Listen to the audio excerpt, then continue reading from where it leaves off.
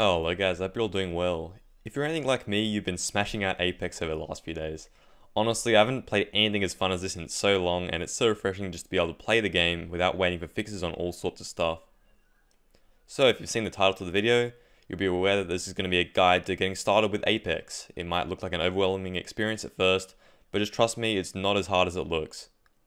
Something a lot of you guys probably don't know is that I've been playing Battle Royales for a very long time, before Battlefield even. So I started back in Arma 2 with the first PlayerUnknown Battle Royale mod after seeing it on one of Frankie on PC's videos, and I played it a bit in Arma 3 as well. I reached top 10 in multiple seasons on PUBG solos and squads and played Fortnite in Challenger League. Definitely not absolute top level in either of those games, but I do know a thing or two about them, so you know, I might be able to help with this one too. Anyways, weird flex over, it's time to get started with this video. So I'm going to break this video into 5 parts. Those will be Legends, dropping in, weapons, synergies, and then tactics and concepts. So we'll get started with legends. In Apex there are 3 different types of legends. We have supports, fraggers, and trappers. When choosing a legend, you want to consider all abilities, synergies, and hitbox size. Your support legends here are Lifeline, Pathfinder, and Gibraltar. These legends all have abilities that are centered around team play. Lifeline has a healing shield and a healing drone, and a supply drop. Pathfinder has a survey beacon and zipline, and Gibraltar has a bubble shield. Out of these, both Pathfinder and Lifeline are your best choices. For regular public matches, I'd say Lifeline is the best choice here, as all their abilities are suitable for any playstyle. Pathfinder has one offensive ability, but the survey beacon definitely rewards more of a passive playstyle, as you can locate the next zone and set up in there. Gibraltar has a solid ultimate, but good players won't die to it, and his shield isn't good enough to warrant dealing with his massive hitbox, basically handicapping him in close range fights against shotguns. Now for fraggers, we've got Bloodhound, Bangalore, and Wraith. All these legends have really high mobility and offensive abilities. So, Bloodhound has footstep tracking, wall hack scanning, and the Beast of the Hunt ultimate. Bangalore has a speed boost passive when you get shot at, a smoke launcher, and a rocket strike ultimate. And then Wraith has Void Walk, but all other abilities can be used like passively or offensively, I guess, in the Teleporter and the Whispers. Out of these, I'd basically say that Bloodhound and Bangalore are the slightly higher tier ones, but Wraith is also really good. Bloodhound is basically a hard fragger. You can track down enemies, scan them out, and then pop your ultimate and just destroy everyone. Bangalore's passive basically allows her to have a constant speed boost in gunfights. Her smoke can be comboed with Digital Threat as well, or a Bloodhound ult to see through it. And her barrage is also pretty useful to disorient enemies, deny them of area, and it even does quite a bit of damage.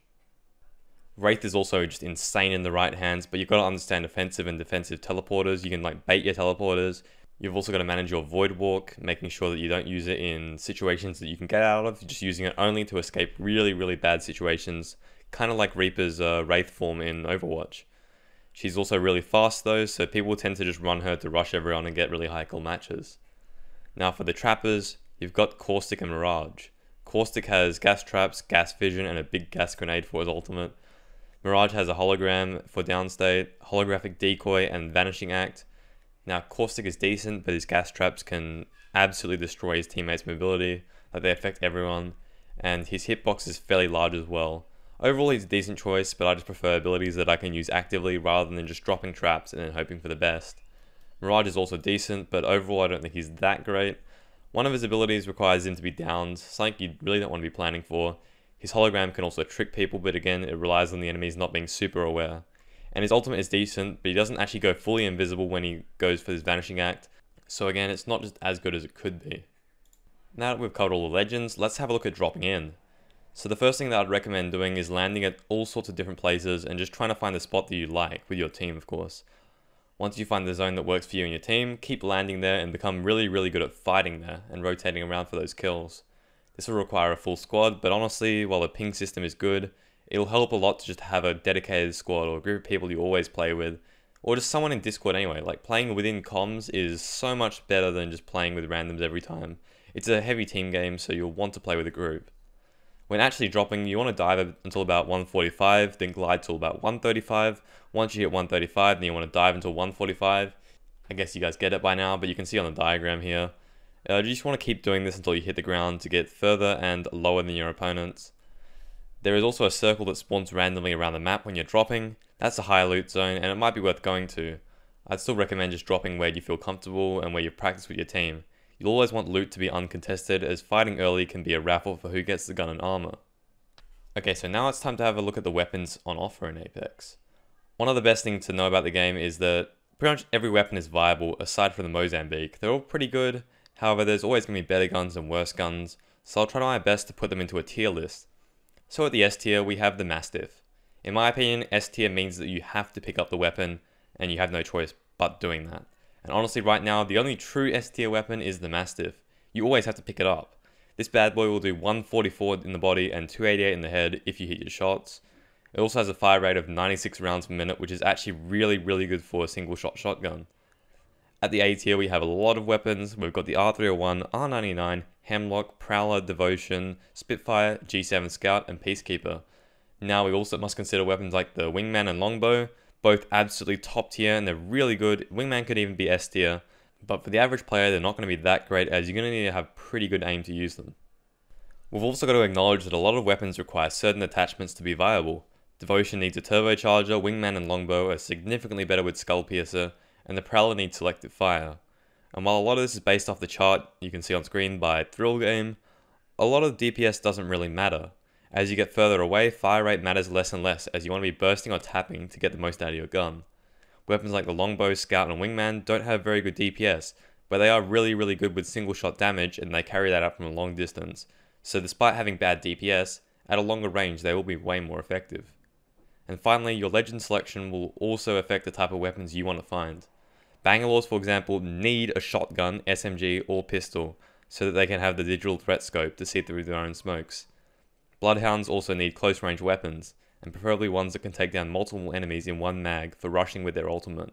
There are plenty of other examples, but I'll let you guys figure those out and just see what you like, I guess. So then now we're going to go into Synergies, which in my opinion is one of the coolest parts of Apex Legends. Synergies are combinations of things within a game that can be used better together rather than being used solo. Apex has a full set of abilities for each legend, giving potential for a lot of cool synergies, along with some stuff like the digital threat sight, for example. Probably the most effective synergy in the game is the Bloodhounds and Bangalore smoke and ultimate tactic. Bangalore smokes directly on the enemy and Bloodhound pops his ultimate. You can also add a Wraith here just to add an offensive teleporter to get there even faster and surprise your enemy even more. Bangalore also has great synergy with the digital threat sight, which allows her to see through her own smoke. When I'm playing, I'm always giving my digital threat scopes to my Bangalore, as I don't really need them as a Bloodhound. I can see through the smoke with my ultimate anyway. Another decent combo is Gibraltar Bubble and Lifeline Healing Drone. If your team just got smashed in a fight or just needs to heal after finishing one off, Gibraltar can bubble and Lifeline can drone inside of the bubble for safe AoE healing. AoE meaning area of effect, of course. Now there are other combinations in the game and they're also very effective, but I just gave a quick offensive and a quick defensive one just to get started here. I'm sure more and more stuff will be found as the game progresses, but for now these are the ones that I think are the coolest. Now for the next part, we've got tactics and concepts. This will be the part of the video where I pull a bit of my previous BR experience in.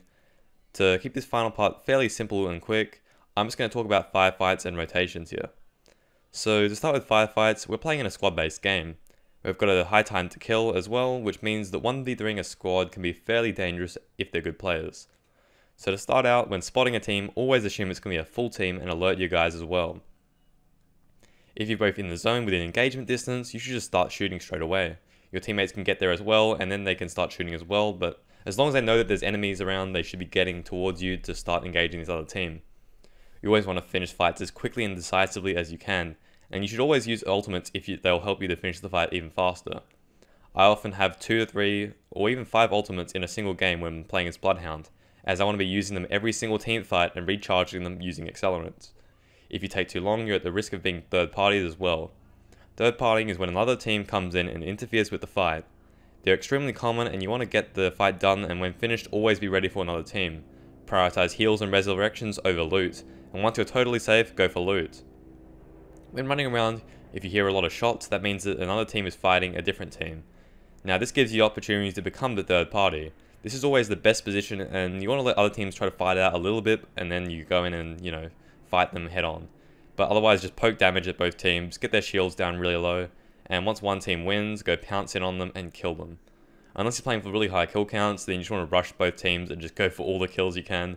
However, if you're playing for wins, then you want to kind of let teams wear each other out, wear them out from long range with like a scout or a hemlock single fire or something like that. Now as far as rotations, you want to keep a few things in mind. Firstly, if you can play the edge of the zone, you'll be often really safe as you'll have the back to the zone, which is where no one's going to be, basically eliminating the possibility of getting flanked. It doesn't really matter much in Apex however, so often you want to be running around within the safe zone going for kills. Quickly though, if you want to play passively, you should always play in the center of the zone. This will maximize the chance of the next zone falling in on you. With an aggressive playstyle, the main thing that I'd recommend is keeping an eye on your team and sticking together and using balloons. Now as a quick side note, I'd really recommend just taking an aggressive playstyle. It's going to help you a lot since everyone's like learning this game still, right? So you're going to be getting into a lot of firefights and just getting into like a bunch of different situations just to get better at the game. You want to learn the different weapons, learn what you like more, and you're only going to do that by actually getting into fights, not hiding around in the center of the zone. Anyways, getting back to balloons, currently you can get much further using a simple trick. Start by holstering by hitting 3 and then take the rope up to the top and look vertically as you're about to reach it. Once you get the option to free look and you're taking off, hit the free look and then fly around using A and D. When flying, if you get close to structures, you'll get a height boost. Your boosters will activate as you see in this clip, and with practice you can extend your jumps by a lot just by doing this simple little trick. You'll need to practice this a lot just to learn the optimal distance between the object and yourself so you get the boost without actually cancelling your jump, which will happen if you get too close. Anyways guys, I think I've covered most of the essentials for getting into Apex. As always, if you like it, then like it, and if you dislike it, then, dislike it. If you got criticism or questions, make sure to leave it in the comments as it's far more important than compliments. Anyways, that's it for now, so peace guys, take it easy.